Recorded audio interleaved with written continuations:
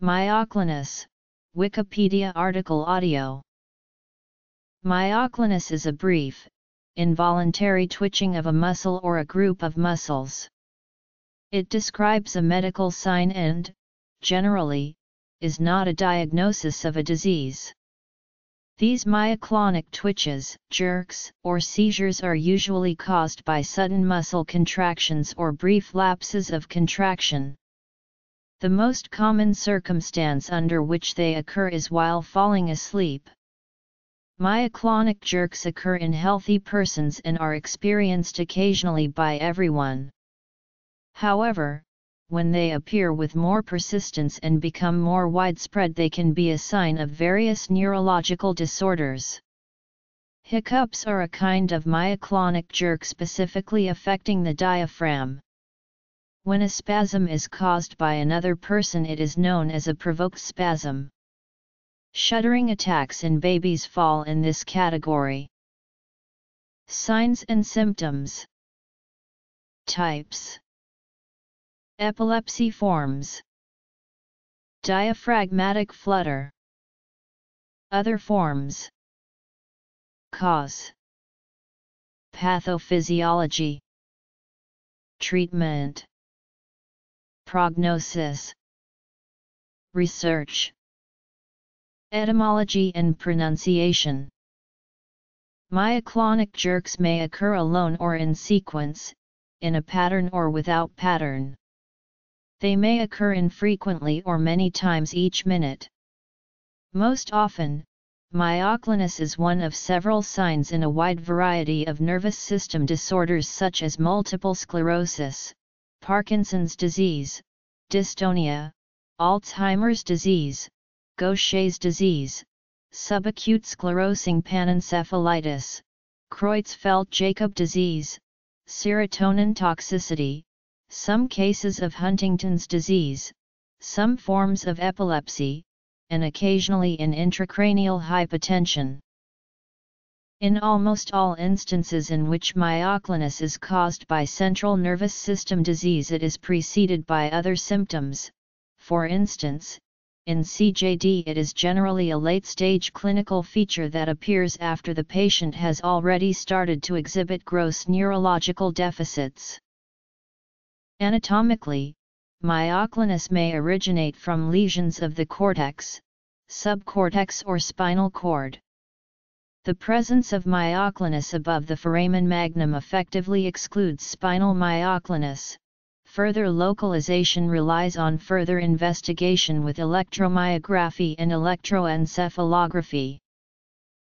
Myoclonic seizure can be described as jumps or jolts experienced in a single extremity or even the entire body.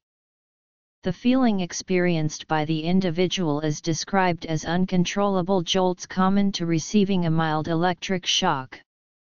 The sudden jerks and twitching of the body can often be so severe that it can cause a small child to fall. A myoclonic seizure is a sudden involuntary contraction of muscle groups.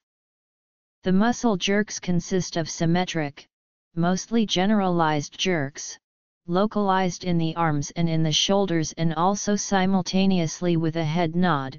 Both the arms may fling out together and simultaneously a head nod may occur. Symptoms have some variability amongst subjects. Sometimes the entire body may jerk, just like a startle response. As is the case with all generalized seizures, the patient is not conscious during the event, but the seizure is so brief that the person appears to remain fully conscious. In reflex epilepsies, myoclonic seizures can be brought on by flashing lights or other environmental triggers. Familiar examples of normal myoclonus include hiccups and hypnic jerks that some people experience while drifting off to sleep. Severe cases of pathologic myoclonus can distort movement and severely limit a person's ability to sleep, eat, talk, and walk. Myoclonic jerks commonly occur in individuals with epilepsy. The most common types of myoclonus include action, cortical reflex, essential, palatal, those seen in the progressive myoclonus epilepsies, reticular reflex, sleep and stimulus sensitive. A very rare form includes the diaphragmatic flutter, the belly dancer's syndrome, 2 or van Leeuwenhoek's disease. It was first described by Antony van Leeuwenhoek in 1723, who suffered from it. 2. The condition characterizes spoken communication that sounds like a short-breathed hiccup. These muscle spasms can recur dozens of times per day. Rate of diaphragmatic contraction ranges between 35 and 480 contractions per minute, with the average rate found to be 150.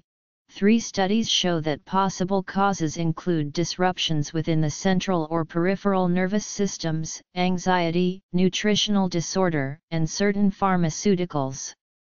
No single treatment has proven effective, though blocking or crushing of the phrenic nerve can provide instantaneous relief when pharmacologic treatment has proven ineffective. 11.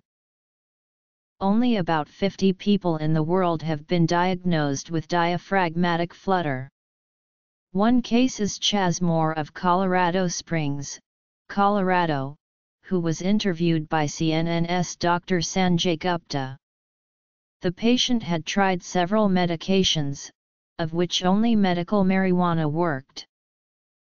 Benign myoclonus can occur in healthy individuals and is most commonly caused by nothing other than arbitrary muscle contractions. Myoclonus may develop in response to infection, hyperosmolar hyperglycemic state, head or spinal cord injury, stroke, stress, brain tumors, kidney or liver failure, lipid storage disease, chemical or drug poisoning, as a side effect of certain drugs quinolones, benzodiazepine, gabapentin, sertraline, lamotrigine, or other disorders. Benign myoclonic movements are commonly seen during the induction of general anesthesia with intravenous medications such as etomidate and propofol. These are postulated to result from decreased inhibitory signaling from cranial neurons. Prolonged oxygen deprivation to the brain, hypoxia, may result in post-hypoxic myoclonus. People suffering from benign fasciculation syndrome can often experience myoclonic jerking of limbs, fingers, and thumbs. Myoclonus can occur by itself, but most often as one of several symptoms associated with a variety of nervous system disorders, including multiple sclerosis, Parkinson's disease, Alzheimer's disease, opsoclonus myoclonus, Creutzfeldt-Jakob disease, Lyme disease, and lupus. Myoclonic jerks commonly occur in persons with epilepsy, a disorder in which the electrical activity in the brain becomes disordered leading to seizures.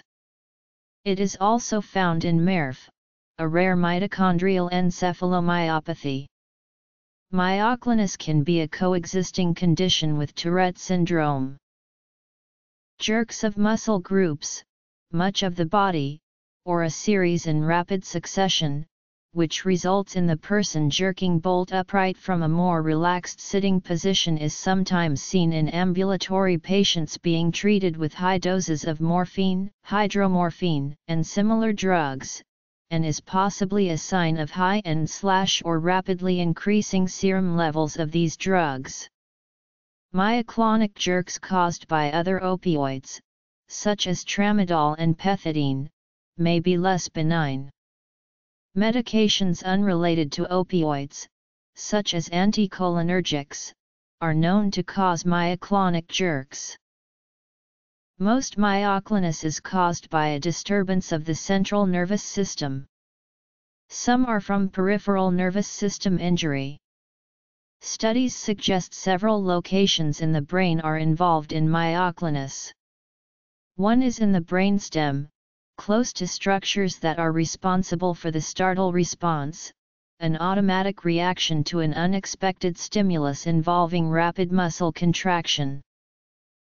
The specific mechanisms underlying myoclonus are not yet fully understood. Scientists believe that some types of stimulus-sensitive myoclonus may involve overexcitability of the parts of the brain that control movement.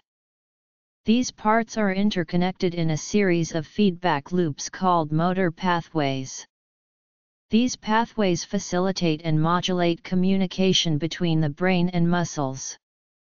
Key elements of this communication are chemicals known as neurotransmitters, which carry messages from one nerve cell, or neuron, to another.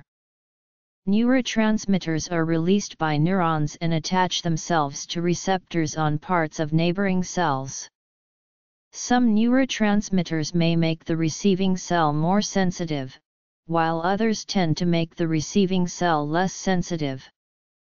Laboratory studies suggest that an imbalance between these chemicals may underlie myoclonus. Some researchers speculate that abnormalities or deficiencies in the receptors for certain neurotransmitters may contribute to some forms of myoclonus. Receptors that appear to be related to myoclonus include those for two important inhibitory neurotransmitters, serotonin, which constricts blood vessels and brings on sleep, and gamma-aminobutyric acid, which helps the brain maintain muscle control.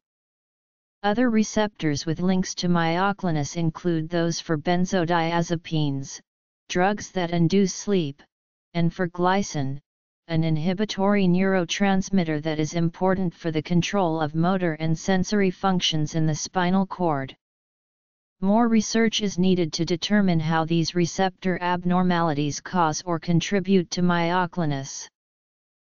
Concerning more serious afflictions, the complex origins of myoclonus may be treated with multiple drugs, which have a limited effect individually, but greater when combined with others that act on different brain pathways or mechanisms. Treatment is most effective when the underlying cause is known, and can be treated as such. Some drugs being studied in different combinations include clonazepam, sodium valproate, piracetam, and primidone. Hormonal therapy may improve responses to anti-myoclonic drugs in some people. Some studies have shown that doses of 5-hydroxytryptophan leads to improvement in patients with some types of action myoclonus and PME. These differences in the effect of 5-HTP on patients with myoclonus have not yet been explained. Many of the drugs used for myoclonus, such as barbiturates, phenytoin, and primidone, are also used to treat epilepsy. Barbiturates slow down the central nervous system and cause tranquilizing or anti-seizure effects. Phenytoin and primidone are effective anti-epileptics drugs, although phenytoin can cause liver failure or have other harmful long-term effects in patients with PME. Sodium valproate is an alternative therapy for myoclonus and can be used either alone or in combination with clonazepam. Some people have adverse reactions to clonazepam and/or sodium valproate. When patients are taking multiple medications, the discontinuation of drugs suspected of causing myoclonus and treatment of metabolic derangements may resolve some cases of myoclonus. When pharmacological treatment is indicated, anticonvulsants are the main line of treatment. Paradoxical reactions to treatment are notable. Drugs which most people respond to may in other individuals worsen their symptoms. Sometimes this leads to the mistake of increasing the dose, rather than decreasing or stopping the drug. Treatment of myoclonus focuses on medications that may help reduce symptoms. Drugs used include sodium valproate, clonazepam, the anticonvulsant levetiracetam, and piracetam.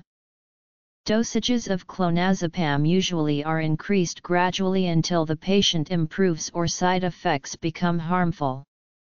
Drowsiness and loss of coordination are common side effects.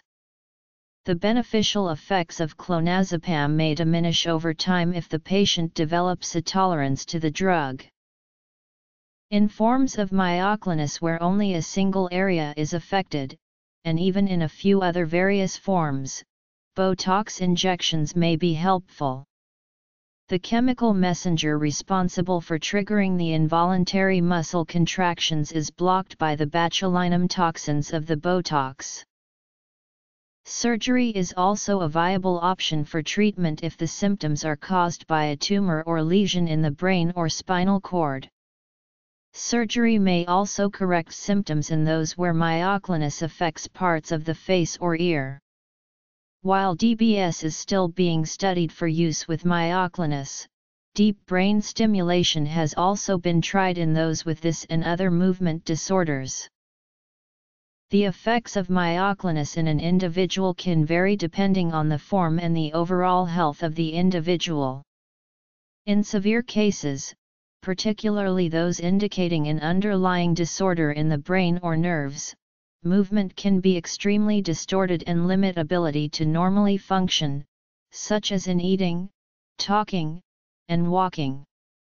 In these cases, treatment that is usually effective, such as clonazepam and sodium valproate, may instead cause adverse reaction to the drug, including increased tolerance and a greater need for increase in dosage. However, the prognosis for more simple forms of myoclonus in otherwise healthy individuals may be neutral, as the disease may cause few to no difficulties. Other times the disease starts simply, in one region of the body, and then spreads. Research on myoclonus is supported through the National Institute of Neurological Disorders and Stroke. The primary focus of research is on the role of neurotransmitters and receptors involved in the disease. Identifying whether or not abnormalities in these pathways cause myoclonus may help in efforts to develop drug treatments and diagnostic tests. Determining the extent that genetics play in these abnormalities may lead to potential treatments for their reversal, potentially correcting the loss of inhibition while enhancing mechanisms in the body that would compensate for their effects. The word myoclonus uses combining forms of myo and clonus, indicating muscle contraction dysfunction. It is pronounced /maklns/ or /maklons, MAO/. The prevalence of the variants shows division between American English and British English. The variant stressing the OC syllable is the only pronunciation given in a half-dozen major American dictionaries. The variant stressing the CLO syllable is given in the British English module of Oxford Dictionaries Online but not in the American English module. The first version of this article was adapted from the public domain 9's myoclonus information page. Please amend and adapt as needed. Why do we twitch while falling asleep?